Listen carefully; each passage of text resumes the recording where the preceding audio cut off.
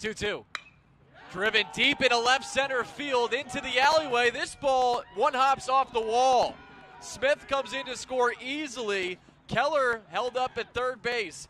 Throw into third, and he slides back in safely. It's an RBI double for Christian Palacelli.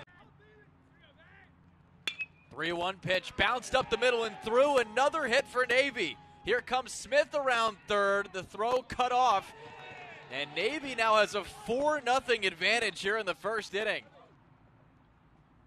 2-1, line down the right field line, and this one drops in for another hit.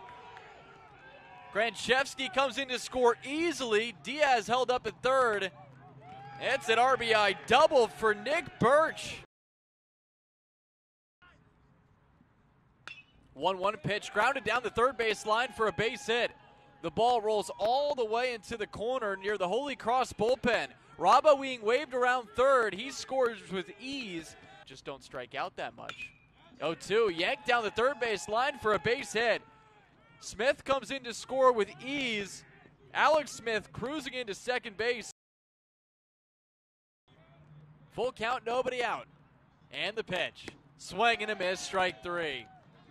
Big strikeout for Russell. On ESPN Plus for you. Lined up the middle, off the glove of Kirkpatrick into left center field, and that will bring home another run. Birch comes in to score. He was 4-6, just one more than the minimum for Holy Cross pitching. Palacelli lines this one into right center field. It dunks in for a base hit. Raba comes in to score easily. Smith to third, Keller to second, and now with the throw coming into second base, they bring home Smith.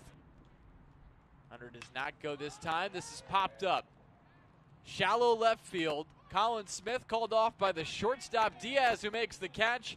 And Navy takes game one by a score of 13-4 against the Crusaders.